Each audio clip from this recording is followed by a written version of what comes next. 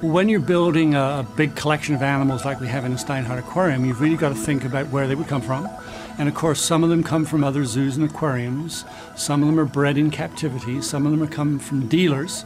And then sometimes we actually have to or choose to go to the wild and catch them ourselves. But when you do that, there's an enormous amount of planning that has to go into it ahead of time, because you don't just go out, catch some frogs and come home. It's answering two questions. Can we care for it?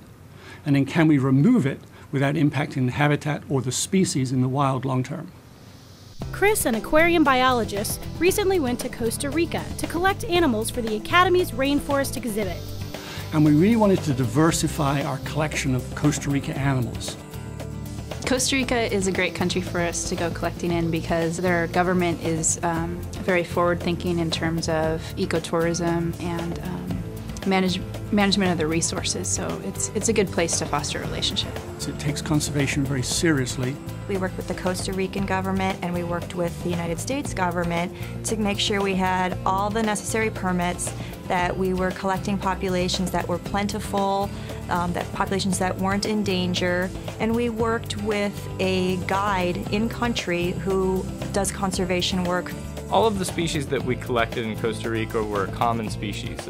Some of them you can walk into a field and find 60 or 70 of them in an hour. In fact, that was the case with some of the dart frogs that we brought back. We brought back several species of dart frog, species of glass frog, 2 species of lizard, and several species of snakes.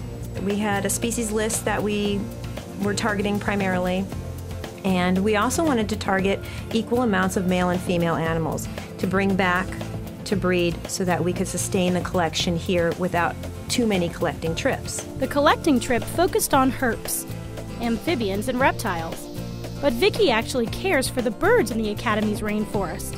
She went along to study the real habitats those birds live in.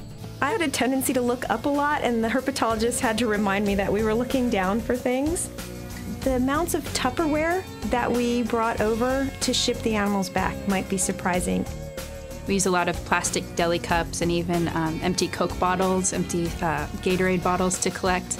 With frogs especially, you want to get them in fairly small containers so they don't bang themselves up in transport. Once you start amassing your collection, you have to take really good care of it. And at the end of each day, more and more time would be taken just taking care of the animals so that you made sure they were in best possible condition when you were going to ship them back to SFO. So once we had everything that we wanted and had all our permits in place, we then packed them into a large box, and then they're shipped via airline directly to the United States. Once the animals arrived here, they went into a process called quarantine. And what quarantine is a certain time frame, usually 30 days, that the animals are isolated in a room separate from the rest of our collection. And during that process, the animals are evaluated for any infectious diseases that may cause illness or cause harm to our resident collection. Also during that time, during quarantine, animals are monitored in an observable environment. They're given opportunities to become acclimated to prepared diets, to artificial lighting, various housing, to then make them live healthy lives in captivity. After 30 days, if they have no parasites and they look very good healthy-wise, then they're able to go on exhibit. Some of them we put directly on exhibit, and some we have in our back-of-house area to focus more on breeding them. And as time passes, we'll have more individuals of those species to put on exhibit for the public to enjoy.